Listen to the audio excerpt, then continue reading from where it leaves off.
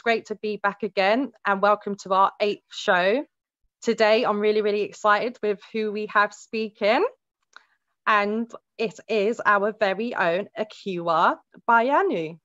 So, Akua, how are you today, my lovely? I'm good. Yes, I'm not sure if I'm going to enjoy being not the. I think of myself as the weather girl for your shows, actually. So yeah, I'm pleased to be here. That is really, really good to have you with us today, Akua. So, Akua, could you let my audience know how you've got into activism, please? How I got into activism? Wow, I can't actually remember a time of not being in activism. I come out of a socialist household, a single mum, who stood as a local councillor. I think I was 8, shoving leaflets through the door. At 12, she'd encouraged me and my brother and sister. We wanted the youth clubs, go set one up, which we did. I went to art school and immediately became secretary of the Students' Union. It was sort of like I was raised to serve, let's put it that way, and have been an activist ever since. And I suppose happily, imagine I can't imagine where you find a place in the world where you don't want to actually step up and make a difference. Mm. I've got, especially now, I have no patience with what I call the sort of armchair socialists who just spend a lot of time reading newspapers and moaning about what's going on, and I ask them what they're doing about it. So yeah. So, Akua, what actions have you been currently working on, my love? Where to start, really? So generally, obviously, I am one of the spokespeople for Labour Black Socialists campaign for an actively anti-racist Labour Party, and that's huge. That's a huge piece of work. From my perspective, I have a lot of commitment to that work. So there's a lot of talking about it and trying to get people to understand the big picture, the local picture, and the personal picture within that. So there's a range of things. But I'm also I'm campaigning to be on the National Women's Committee, and that has seen me also looking a lot at the issues around women. So there's issues around people from Black communities, and as you know, I'm very addicted to Black and our UK history of Black and the unity between African heritage and South Asian communities, which is rooted in our activism, our experience. And so I hang on to the term Black. I mean, growing up for me, that actually included the Irish, and sometimes I want to go and have that conversation with my Irish comrades about that. But with the National Women's Committee, I'm obviously a woman, and I'm really, really interested and working hard on a range of issues around for women, for members in the party, but also for women generally.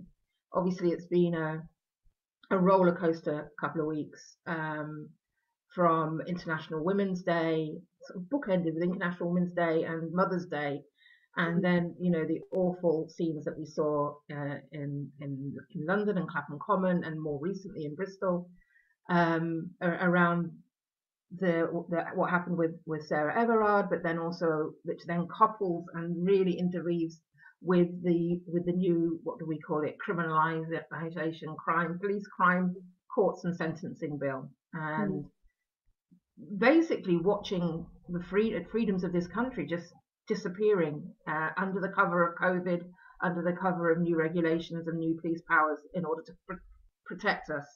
And so that's been a huge bit of work, but looking at a whole range of issues around domestic violence, around why women have carried such a burden in terms of COVID, both in terms of the workplace, but at home, carers, children at home, not in school.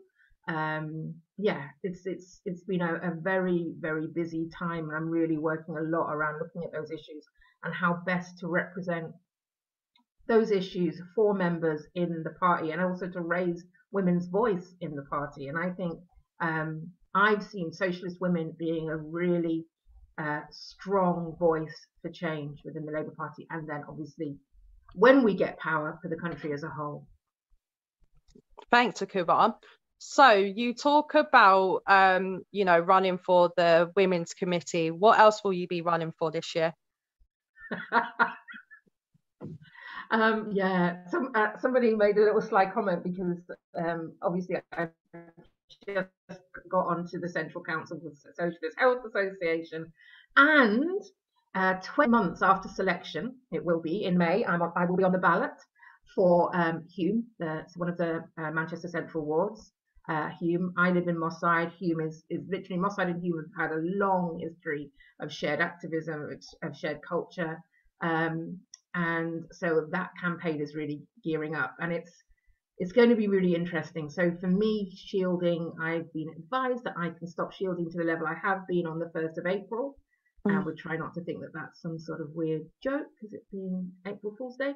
But I can't wait to get back out. So my campaigning has been very online, very, I've done a whole series of, sort of community-based Zoom events, and a lot of online, a lot of this thing called dialogue, where we ring up loads of households and listen to the engaged tone and then ring another one. But yeah, campaigning in Hume is really picking up. So I'm spending my time at the moment really looking at a range of issues that residents have brought to my attention, to the attention of the other 2 sitting councillors. So just to clarify that, there are actually 3 sitting councillors, but one was deselected so that I was selected in his place. Thank you.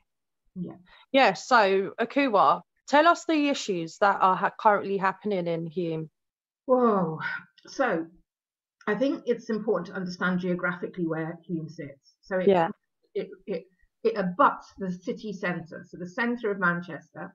And this is a city that really hasn't, well, up until this last year, 2020, hasn't, I think, suffered in the same way in terms of economically. It's been through a real period of economic growth to a certain extent, to certain factors within the city. Not all communities have benefited, as we know happens in these things.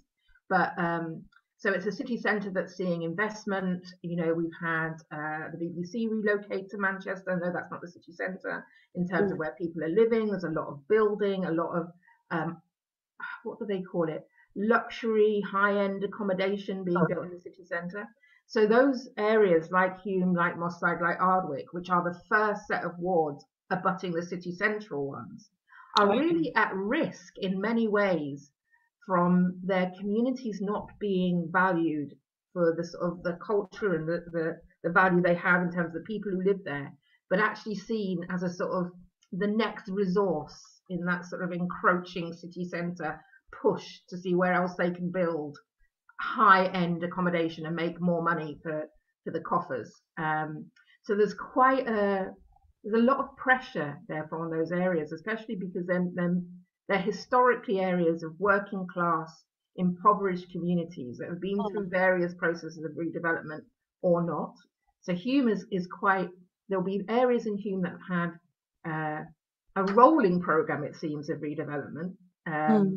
So, we saw what were the old back-to-back terraced houses pulled down in the 70s and a whole bunch of buildings put up, and then they were all pulled down in the 90s and new ones are going up, but not always with the consideration of the welfare of the community, but as in how much money it makes for developers and how much money that then makes for the central coffers.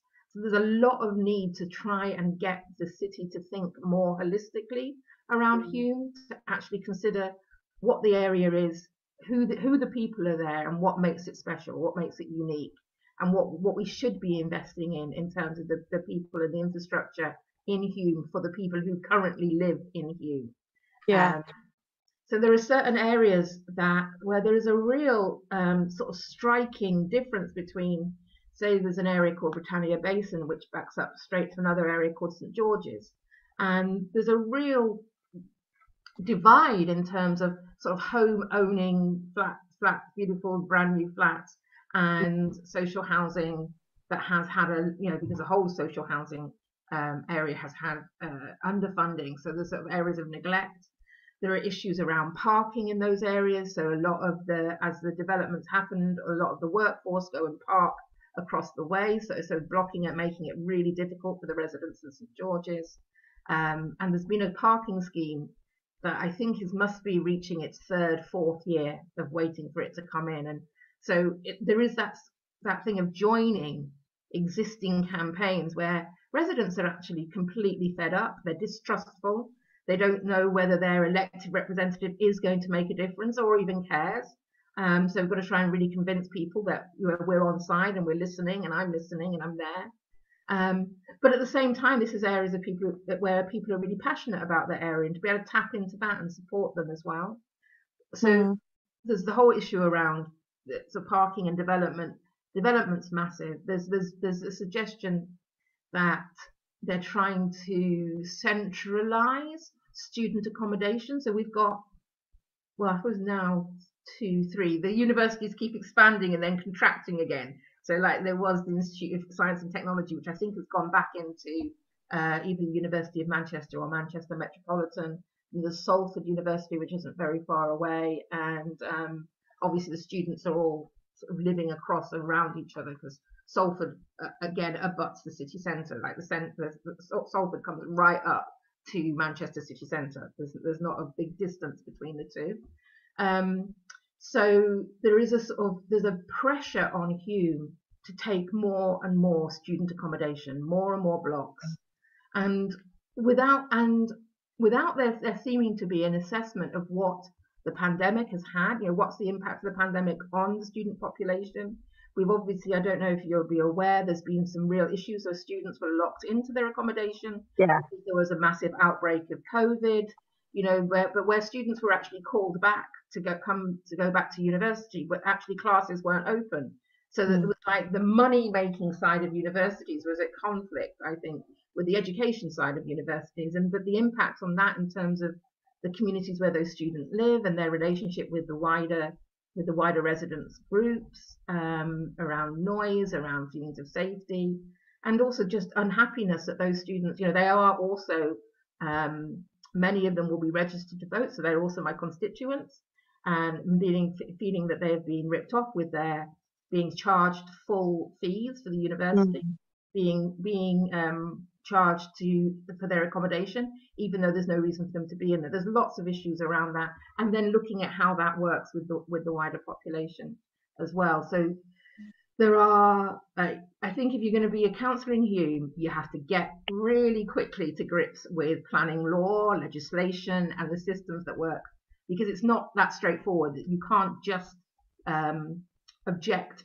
to a planning application. There has to be some really clear reasons, and if you're there to support your residents, they need to be organised. And very fortunately, we have such a strong history of activists, of resident activists. So currently, tomorrow, I'm going to be meeting on Zoom with a group their campaign's called Block the Block, and they are looking actively at stopping the redevelopment of a how many story? 9-story, 250 student accommodation, which will completely block their light. It will block the light to their garden area. It will be coming on the last few remaining areas of open space. There's also around housing. I mean, there's quite a lot of housing issues in Hume. There's been some issues around cladding, around different legislation in terms of where people have bought their accommodation, only to find that cladding is an issue, and then being expected to find more funding to put that right. And the developers, the people who built it, aren't in sight, and the government is saying they won't give support to sort of chase those down. So that's another group called the Gladiators, I think, who I had some contact with, and I want to increase that as I get busier in the ward, just to support that, because some of that, if we're talking about people's lives being at risk, we've got a member who is a wheelchair user, so any issues around how around developing that block and how she can safely evacuate if there are any problems, and it's a really massive and contentious area, and there are some central government issues that we can't address as local councillors. But you can still support your residents who are wanting to address them. And me, I like to be interested in how the national picture is affecting on the local picture. So Bikuwal, in terms of ethnic minorities in Hume, is there much of an engagement, would you say, with local politics and ethnic minorities? That's interesting.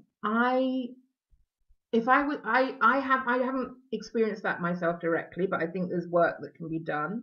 Hmm. Um, so in terms of a representative level, so there is another woman councillor, Leanne Igbon, and the Net Right, so the two other women. Leanne also comes from an African heritage background. Um, I wouldn't say that she necessarily appears to be embedded in an African sort of heritage community necessarily. And I would like to do more of that work. And also certainly if you go in to see the membership, into the branch, it is not as culturally diverse as the area that it represents. So there is still work to be done at a branch level. And I know there's a lot of willingness and work being done by branch members to think about how they can do that. And I'm hoping to be part of, and I think that's partly really why they also fought so hard to have me shortlisted and then selected, was because they want to address those issues. They want to become a much more inclusive branch, and I want to work with them. I mean, the area, I don't have the stats in terms of what the area is. I know because I used to work in this area a lot as an artist activist, and at one point it had the largest Chinese community in the city. Were residents in Hume, and I'd be really interested to see if that's still the case, because I'm talking probably 8 to 10 years ago in terms of that particular statistic. And there is quite a long-term established African heritage, mixed African heritage community in Hume and in Moss Side that sort of spills over. You wouldn't be able to see a boundary between the two, and a sort of growing Somali community. So that's mostly big in Moss Side, but it's appearing more and more in Hume, and a smaller South Asian community as well, and then lots of other communities dotted about. Yeah, so yeah, that's good to hear. It's interesting to hear. I think it's pretty much basically everywhere, isn't it, in terms of ethnic minority participation within local branches. So yeah, I just wanted to find out like what it's like around your way, because it's pretty much like that in where I am in Putney. So yeah, thank you for that. Yeah. So Akua, in terms of you being a councillor, what do you feel that you can offer your residents? What is on your leaflets, my friend? What are you promoting and what are you fighting for? Are we going for a Green New Deal? Are we focusing on equalities? What is your focus, my friend? Right. So my focus within Hume, I think there are four main strands, I suppose, in terms of what I think are really important. So education, we have a number of schools, predominantly primary school, but we also have a large secondary school. And I am really interested in education for our young people and ensuring that the children and families in Hume get the best education they can get. So supporting those schools. And for some of those there are some real issues. So there is a school. So Hume is because of where it's located, it also has some of the main roads leading, particularly from the south, into the city. So we have a road that's called Princess Parkway that comes up, and if you came up from London, you came up the M1 onto the M6, and then you transferred over, you would come up this road. And there's a primary school that's right on the road, and I know that they were trying to get funding to, for instance, build a hedge that's supposed to be really good at blocking the pollutants that come from heavy traffic. Because you've got children playing out there, and then you've got just cars and cars pumping their poisonous gases. So no, that's a real issue, and I know that they weren't able to. So I keep checking up and see how the school is doing, and that hedge isn't there. And I'd really like to sort of support and help them with that education, but also lifelong education. I'm old enough to have experienced really well the sort of adult education, and Hume had a really good adult education building. I remember years ago working with one of the primary schools and taking the children over there to make clay tiles for a mosaic they were doing. They had a kiln, and obviously they would have loads of other things apart from the arts, but I had a very particular interest. So education is really key to supporting what's already there and helping those schools get greater investment into the area for those children. I'm also really interested in mental health. There's an ongoing issue across the city around mental health provision, but there are some really passionate activists who are based in Hume they're a group of families of people who've experienced the mental health service in loads of different ways, whether people have been sectioned or not, or what the treatment they've had. So this is Friends and Families organisation about how they can battle for the rights, but they're also partly at the moment about trying to have a conversation around generally how mental health provision in the city. There's very little, the emergency mental health provision. It's literally right down to you present yourself at A&E if you're in a crisis with mental health. And I was speaking to someone recently, and they waited for an inconsiderable length of time. It was hours, maybe 6 hours, only to behold the person they were waiting to see was no longer available. And that's when you're at a point of crisis within mental health. There are other crises, but that is the sort of main point. But within Hume in particular, there are activists and they're interested, and there's a group called Charm. And what they're interested in is looking at the quality of mental health provision. So that we've just got some money, a large amount of money for investment in infrastructure in a new hospital, and that's going to be placed in North Manchester. But the issue for this group, and they're a wide group of patients, of family patients, and of practitioners, of staff, people who work in the mental health service as well, are saying that the model that they're using is the one that needs to be addressed. It needs to be much more person-centered.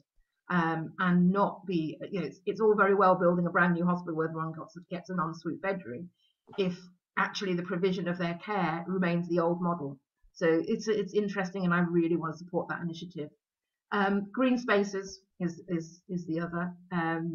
So some of the earliest work I ever did in Hume was working on Hume Park, which was the first new park in Manchester for 50 years. And I helped work with local people to produce artwork for the park. So there's Hume Park, but there are other spaces as well, and there's a lot of neglect around those spaces. I think they are to support local people. I was in St George's, and I was speaking to a local resident, and there was just an area, and I could see some investment had happened, and he was saying, yes, they managed to get some money off the electricity board, and then they were working with, I think, One Manchester, I think was their housing provider, and they managed to plant these beds, but there was a sort of electricity box in the middle of it that's just sort of bare bricks and a bit ropey. And I'm thinking, there's a lot of artists as well, arts and arts education in Hume. It'd be great to bring them together and maybe actually start to work more on being more public art to make the area feel more owned by its local people, and those people have an investment and a right to make where they live as beautiful and as vibrant as possible. So that's the 1, 2, 3 are my main areas, and then just supporting residents. They've got the usual issues around bins, around roads, around parking. Yeah, sort of where. Thank you, Akua. Like it's really, really exciting to hear what you'll be focusing on. So in terms of moving forward, and if you do get selected and stuff, what would be the first thing you'll be working on? So I'm selected if I get elected. Yeah, if you get elected, yeah. What will be the first thing that I'm working on? That's going to be it. That will be interesting, actually, to see, because it's a really odd process. So I should have been on the ballot paper last year. So I've had this sort of additional year of being a councillor in waiting, and I don't do waiting very well. In terms of like you want to build relationships quickly and then hit the ground running. So I was geared up to do that. I'd been going to surgeries with the councillors. I'd been really getting to grips with what their day-to-day practice was, so that I could then make sure that I was an effective add-on, not just a duplication of the service that was already there. And this last year has sort of like scuppered that a little. I think I will want to establish the surgeries, get them back up and running as quickly as possible. I want to be a casework counsellor, someone who's really available and accessible to local people. So the surgeries happen in 3 different locations across Hume. I've attended all 3 locations, but actually only entered one of the buildings, just in terms of timing. So I know where they all are. I want to really establish that. That will be, I guess, the first thing. And then look and talk with the other councillors. So they already form quite a formidable team around the planning issues, around buildings. So and at the same time, I know like they also got a level of investment in the park. So there's a Friends of Hume Park, but there are other green spaces. And there are other campaigns about preserving green spaces that I'd Mm. really like to bring my expertise and things like working with that school about getting them a hedge that will filter out toxic air from the road. I think I will want to go and visit the schools and get to know the other provision. So I've started already. So I've held 3 what we call Hume Zooms, one on mental health, one on arts and education, and my brain has just lost what the other one was on. Oh yeah, one Can't on get the staff, health. mate. I know, terrible. One on mental health. That's terrible that my brain has just lost that third one. That's completely. Anyway, I did, and they were successful, and we're going to run them again just as an opportunity for people to talk to each other. Mm. And it's interesting that, like at the first one, a young couple joined, and they'd only moved in like 10 weeks before, and were just looking to Oh. see what they could be involved in. And that's really great to be able to be a conduit for activists and keep that information. Housing, of course, it would have been about housing. That would have been the third one. Sorry, I'm saying of course because I'm going to Manchester Tenants Union, and Andrea is another housing person, so it was around housing that was the third Zoom, which is another area of massive passion, particularly protecting, not just protecting but preserving and growing social housing. Mm. It's the physical building of housing, the maintenance and the funding of existing housing, but also the mindset around housing as a right, as a human right, Mm. rather than as a financial commodity that people invest in to make them money. It's right, housing should be for people to live in and for everyone to have a chance to live in decent housing, not for somebody to have 3 or 4 houses and make loads of money off it. Yeah. Yeah, so according to the stats, after London, Manchester actually has the second highest homeless rates in the country. What is your thinking about this, ma'am? It's not good, is it? It's not good. And so there we so for me that is looking at my role not just in terms of being a councillor for my ward, but for being on the council. So in Manchester, there are 96 councillors, and currently, well, if they were all in place, I think 94 out of those 96 are Labour. So Labour group is powerful. We actually organise legislation. What we have control of is controlled by Labour, which doesn't always reflect, because as we know, Labour doesn't necessarily mean socialist. So my job will be to be trying to bring that socialist perspective to the council and work with other socialist councillors. So, for instance, 2 years ago, the council actually passed what's it called, Public Spaces Protection Order, which basically criminalised homelessness. Oh no. And I would want to work to overturn that and then look at what's the investment that's required to actually support people who are experiencing homelessness, because there's a whole raft of other services that need to be looked at. It's not just about sort of rough sleepers, which do need to be addressed, and there needs to be investment. And I'm aware of a number of initiatives, and I would want to talk to them about what they see the solutions are. Everything from arts companies that work with homelessness, need exchanges. I'm not saying that everybody who's homeless has got a drug problem, but there are associated issues around drug use. Look at what we've learned from the Everybody In campaign. What can we sustain around that? Because Greater Manchester, not only, I think it's Greater Manchester that has as much rather than Manchester. Yeah. But Manchester has the highest rate of deaths of street homeless in the country. And that needs to be addressed, and that needs to be education of everybody around the lives, homeless people's lives actually matter, and we need to take care of them. But also the services around that, whether it's from the GP services through to the healthcare, other types of healthcare, community-based healthcare, clothing, overnight, all that sort of safety, issues around, different issues for women who are homeless, different issues for people from refugee and asylum seeker backgrounds, for Black communities, and actually really delve into it and have some sort of proper working party to address where next after everyone in, so that we Yeah. can continue to be everyone in.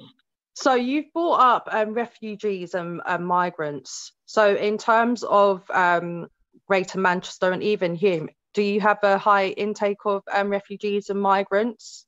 In where I'm from in Wandsworth, we've taken in 145. So yeah, do you know the stats at how many you've taken, or? I don't know the recent stats at Yeah. all. Do you mean 145 in the last year, or what? No, we've got 145 refugees that we've taken in. So yeah. Okay. I mean, obviously, from a Greater Manchester-wide basis, it's going to be much higher than that. I Yeah. know that there have been issues because historically I've done work around issues around around communities, embedding those incoming communities in them and learning from past lessons about how to do that well. So what was happening, and I would have to get back up to speed, but when I was more working out in those communities, often refugees were being settled in areas of high deprivation, and then the issues around how those very deprived communities were then encouraged or supported in welcoming other people. When we're talking about people who are under a load of pressure, so you get these sort of stories of people, oh, they get the best houses and then all their kids get bought bikes, and and you're like, what though? Yeah, there's a lot of education that's needed that wasn't happening, or wasn't happening in a formal way. It was happening, but through other, sort of say that the work I was doing, I was working at a theatre and we were going out and doing work with young people and just addressing those issues through drama, through art making. And that needs to have a much greater level of investment. But I don't know what the current figures are at all, Andrea. Nice one. Thank you, Ikua. So in terms of your campaigning, how are you feeling? Are you anxious? Are you scared? Are you ready to rock and roll? So, Hume has historically been quite a safe Labour seat, and obviously it's a bit of a safe Labour city. So I don't have to have the same level of concerns. I think there were at least 3 or 4 marginal seats we're all called out to go and campaign in, and I will be campaigning for my wonderful sister Marcia Hutchinson, who will be, if when she gets in, she'll be the first and only African Caribbean councillor. Yeah, she's coming on here soon, isn't it? Is she? Good. Yeah, I'm going to be bringing her on, man. Find out about that. Yeah. So I guess I'm just my concerns is being able to. I've got an amazing team supporting me. I have an amazing ward. They fought to have me. They've remained really consistent and patient and on side. So my greatest stressor is to be able to match their enthusiasm and their hard work. So what I'm doing at the moment, because I still can't get out, I mean, the Labour Party hasn't allowed proper campaigning anyway, but I can't even leaflet. So I've been doing a lot more online stuff. So I've been out on my own, taking photographs, having distance conversations I can have with 1 or 2 people, but I can't address a great big meeting. I certainly can't be opening loads of doors and shoving flyers through things, which I think is something that we should explore at some point. About actually for me, there's been no acknowledgement from Manchester City Council that I come from a community that's been so ravaged by COVID-19. I lost my direct neighbour in March last year, and it felt like I was still working with people for whom the pandemic was coming, and it came, and it had come for me and for my community. And there's been absolutely no reaching out to check in how I'm doing, how any of the councillors from our backgrounds would be doing, and that I think is really remiss, and I will address it. So I'm not anxious. I just want to be able to work harder. So the things that I'm doing. So we've all paid around the country for dialogue, and we get on board, and I have 2 sessions a week where I meet people on Zoom and we just support people doing that. You could actually dialogue in your own time and ring up people in the ward. But you're not allowed to leave messages at the moment, which is a little bit crazy because most of us are just getting answer phones, because who answers their landline? It's all landlines. We're in the 21st century. I have a landline line. I don't have a phone plugged into it. And I imagine a lot of people are the same. So I'm wanting to be able to say, could we at least agree a statement that we can leave, so we can at least leave a message to say that we've called, to say that the Labour Party are interested in how you're doing, what's going on for you, and not just come out and vote. I want to actually speak to my constituents in a more productive way. So that's one thing, regular dialogue and trying to encourage and be with the team of people. We've been out flyering, getting flyers done, getting the right text, the right photo. I'm not as bad as Andrea when it comes to how do I look at that picture, but I am reasonably, my own levels of vanity. I suppose making myself, so I'm moving to becoming more and more accessible. So like tomorrow I'm meeting with the campaign for Block the Block. I've been asked to sit and help a local garden centre. They've got some money to develop their cafe. I'll be helping them look at who they might bring on board to run that cafe, to have some experience of how you develop a commercial business that's also responsive to a local community needs. So that's the sort of thing. I've got 2 more Hume Zooms. One is going to be potentially talking about the launch of a bit of a socialist artist forum. I quite like to talk about with them, and then a more generic one, and being able to be much more accessible and hands-on with some of the campaigns that are actually happening. So I've been, while we were through the first lockdown and actually beyond, I was part of a mutual aid group, and Hume's very rich in terms of activist support. So there were 3 or 4 mutual aid around food. It was all around food, wasn't it? Really, people didn't starve during that process. So I really want to get out and meet the activists in Hume, because where I was working was actually in Longsight and Ardwick, a different area. Yeah. Right. So you know where there's need, don't you? Yeah. Right. So, Akua, what do you feel like the role of the trade union is within the communities?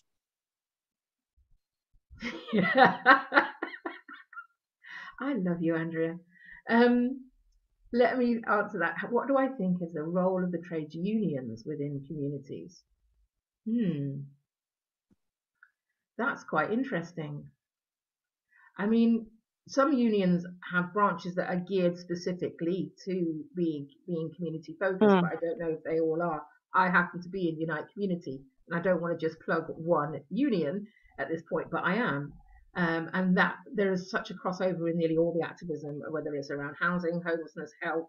We support and bring motions from across our activisms through our unions, and I think unions should very much be engaged in supporting the work of their members in their communities. From a work, that's a really good question. I've been thinking about it a lot more in terms of integrating the membership with our union work, and I hadn't given a thought to how I might be engaging unions in our community, except where there is specific. I suppose the only place where I've thought about that would be, say, where there are a large employer that's very specific. So we've got a couple of breweries. We have a big parcel distribution company. Obviously, there is a need to have a conversation with the teachers' unions, with there being so many schools and also university students. There's a university campus as well in Hume. Actually, it's got it all. So that's an interesting conversation, but that is more about supporting the residents and what their union issues are, rather than the other way around. But you've just given me some really good food for thought. Yeah, I know. I had to throw in the unions, man. Come on. Yeah. So, Akua, thank you for joining us today. So I'm going to give you now a minute to sell yourself to Hume and tell people in Manchester why they should vote for you, and just tell them how great you are. So over to you, my love, and then we're going to move over to Ridwan. Yeah. So I'm really committed to Hume and to the people of Hume. I think it's a wonderful area with so much potential for people to have rich and rewarding lives. I have had a relationship with Hume for many years. My children went to primary school there. My children, who are now 31 and 34, went to primary school there. And I suppose I have a really ongoing, enduring commitment to the area. I feel a synergy with the activism of local people, and I think that's the most important thing that I would like to say, is that I'm not coming in to be some great leader from above and do loads of things for the poor people of Hume.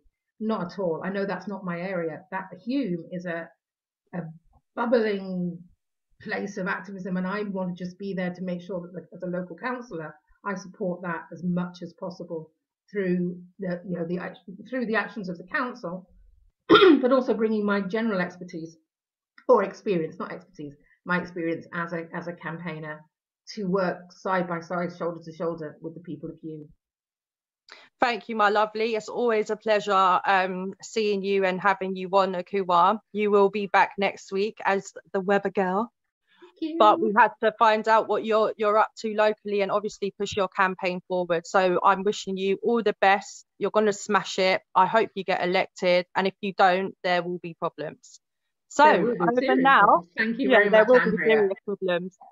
So now we are going to go over to my brother from another mother, Ridwan, who is going to update us on the Labour campaign strike and everything else Black Socialists. Because it is critical that people join trade unions, because trade unions have done significant amounts of work to stabilize our communities.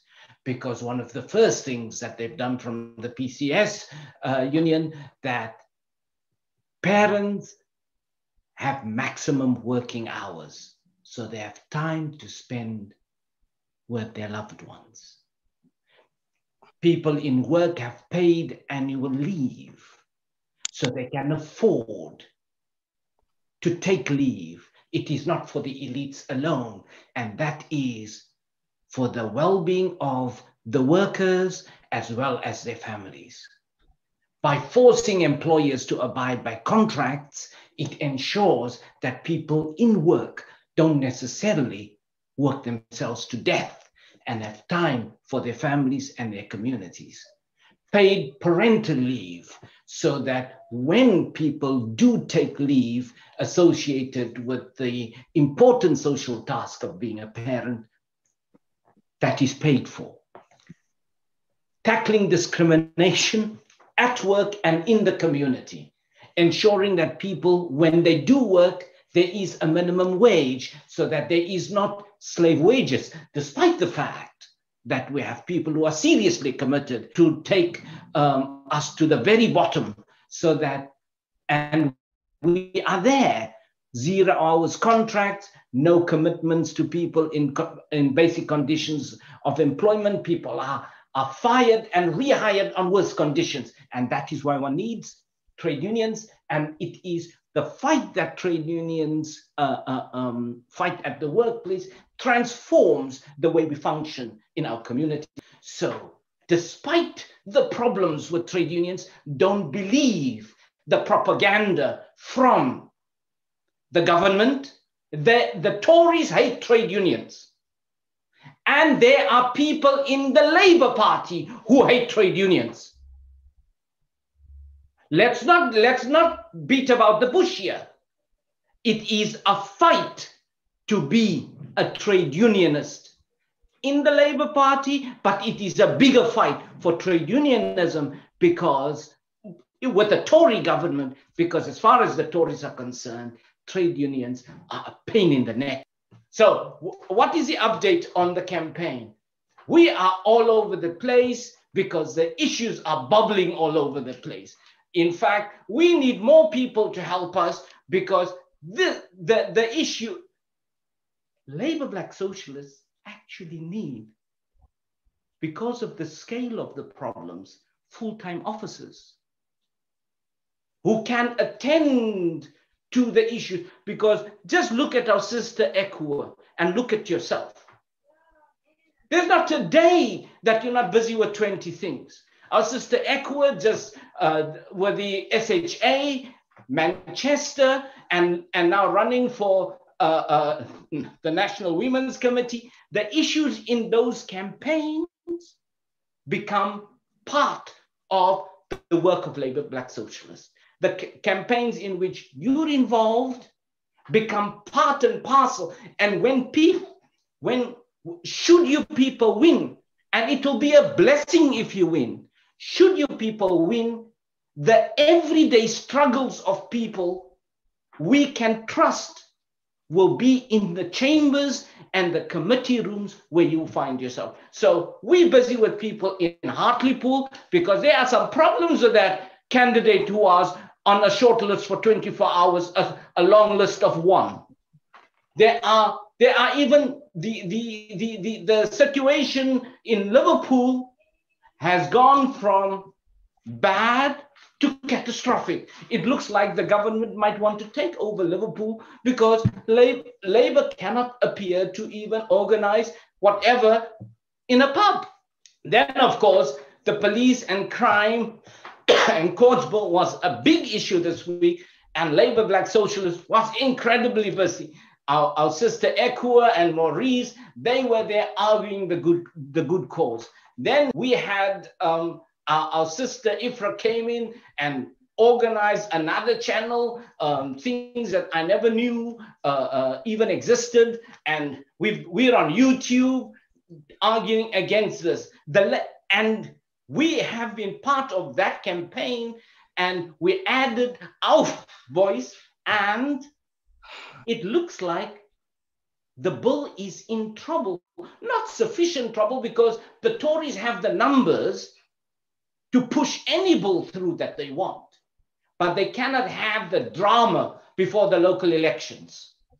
So we've managed to kick it into the long grass. The disappointing thing is the Labour front bench on the Friday, they were going to abstain. By the Sunday, they saw, there is something to do here. By Monday morning, they were opposing. And if only they had built a coalition against the bill. Again, the Tories have the numbers. They can win anything. And the reason why they have the numbers is because of these coup plotters in the Labour Party who are still being reinstated. The Labour Party could have built a bigger opposition in principle because there are so many things wrong with this bill. It is a bad bill. But we are busy there. We are also busy with the BAME structure that has been set up in the NEC without input from CLP BAME representatives. People don't know how this structure was conceived, how it is going to function. Those who are lucky receive an email in love from the BAME NEC representative, and we say, oh God. The thing is, that is the BAME NEC representative. We have to work with her. But it is incredibly hard to work with her because she does appear to be working with people other than Black people in the Labour Party. Mm. And she takes decisions that you just say, how does one reach that kind of decision making? For the BAME structure is grounded and legitimized by the Democracy Review of 2018 of the Labour Party, which wanted to increase the voice and agency of Black people. So don't discuss it with, let me mind my language, discuss it with Black people. That is that is what the Democracy Review. So we are busy there. We are making a noise about that. We also raised in our meeting, Labour Black Socialist meeting, we had a few motions that were passed. We are with the oppressed wherever they are. We are grounded in the lived experience of Black people, but we want justice for everyone. And in this case, our motion on the farmer strike was formally passed. Our motion on the change in the legal status of Kashmir was formally passed. Our motion on the BAME structure was also passed. And we appeal to the trade unions. Please, I deliberately opened about how wonderful trade unions are, because I come from South Africa. Without trade unions, our struggles in South Africa against apartheid would have been impossible. So I opened with a question that you had asked about what do trade unions do for us. I remember the PCS website, quick to find it, and I spoke about that. Now that I've spoken well about the trade unions, I've earned the right to be critical, because the issue is they are wonderful when they do good work, but in this case, they cut off our legs. Yeah. The membership, the black membership in the Labour Party made one decision, and it is unclear how the trade unions just made a decision. Again, the representative is who the representative is. At this stage, we have to work with it, because we have to make the bane structure work anyway. So we are there. We just wanted the trade unions. Next time when this decision comes around, please give the black sections the authority to run that election. Mm-hmm.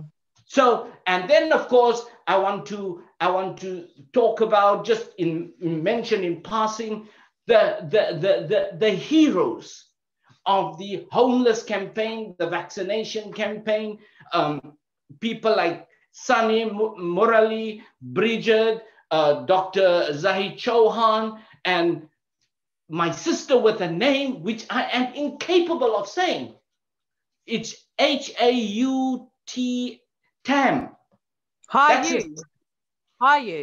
Yes, Hayu Tam. Yeah. These are people who are working with you, who every day they wake up and you can see them putting wind in the sails of homeless people, water under the boats of homeless people and asylum seekers, seeking for them to be vaccinated, seeking for them to be loved.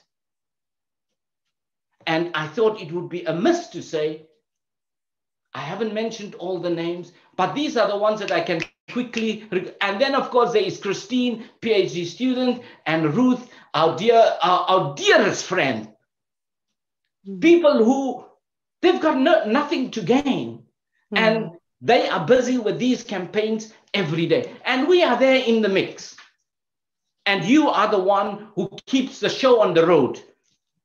We are building solidarity with other structures who are wanting to ensure that the Labour Party is held to account. And we are on the move on these issues. Just a few moments ago, we expressed solidarity with Professor David Miller at Bristol.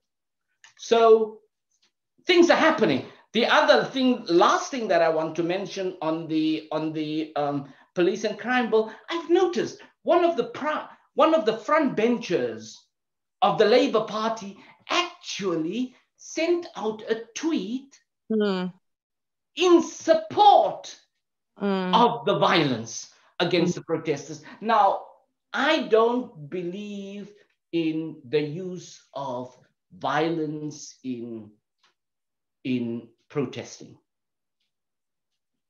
But I can say the police have a particular competence in raising the level of anxiety in a protest, making violence almost inevitable. They must just do their job, ensure that people's right to protest is protected. There will be some inconvenience, but that is what protest is about. But I am concerned that a Labour Party front bencher tweets praising the violence of the police. That's also the Labour Party member who had a year ago said some rather horrible things about Gypsy, Roma, and Traveller people, another cause in which we are involved. We're involved everywhere, but everywhere we see, it is not always the Tories that happen to be our first obstacle. It is unbelievable. We are talking about a Labour Party that used to routinely in the 1980s support the anti-apartheid struggle. You had councils who passed resolutions and formally decided not to have anything to do with apartheid South Africa. I'm talking about Labour-controlled councils who said that the life and honor and dignity of Black people in South Africa is non-negotiable.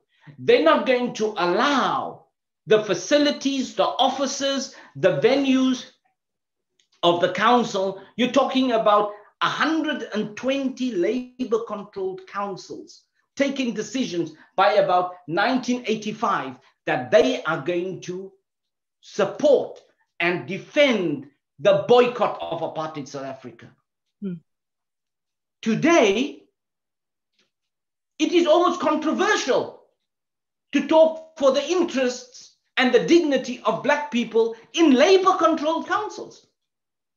They take policies on housing, on education, take exclusions. The majority of people disproportionately excluded from education are Black people in Labour-controlled councils. And that is why we exist. Oh, we're on the move. We are busy. And we've got people like you and our sister there. Once you're in the council, we know that you will be a champion of the least in society. You're not there because you want a career. You are there because there is pain in the communities from which you come. And only you can tell about that pain. And you are there to speak the truth. And Marcuse says, the precondition for truth is to let suffering speak. If the suffering is not speaking and heard, there is no truth. And that is why people need to vote for the two of you and all these other people that Labour Black Socialists are backing. Yes, we are campaigning. Anyone who says, oh, Labour Black Socialists are saying don't campaign. No, we are going to campaign for you and Sister Ekua and every Black socialist and every socialist that we can trust. All these right-wing people, we're not going to vote against, campaign against you. That is a waste of our time. We are standing for something, and we are standing to get more Black people, more socialists, more left-wing people into the councils, because I believe there was once a time when I was oppressed in South Africa, and it is councillors who ensured that by 1988, Margaret Thatcher passed a law that said, councils, it is inappropriate business for councils to talk about political issues. See where the inappropriate business from the Labour Party headquarters comes from? Comes from Margaret Thatcher. But we need people like you, and that is what we're campaigning for. People like you, Sister Ekwa, our brother Maurice and others. We're not against anyone. We're just for justice for people, ordinary people who are not being heard. But we love you. You are the people who are going to go there, and at the cost of yourselves, you are going to advocate for the poorest of the poor. And only when the conditions of the poorest of the poor are addressed will there be justice for all. So we're on the move. It's been a busy week, and we can expect that the week that lies ahead will be even busier. So anyone who has stacks of money, if you want to speak to these two people here in this program, they will know what to do with your money. We need full-time people to deal with these things, because there are some full-time people in political office who are not doing these things. That's why we need you in office, but we also need an office to back you. I think that's enough. Thank you, Ridwan. That was a great update. And thank you, everyone else, for joining us this week. Join us next week where MP will be joining us. I won't reveal. You will just have to this week.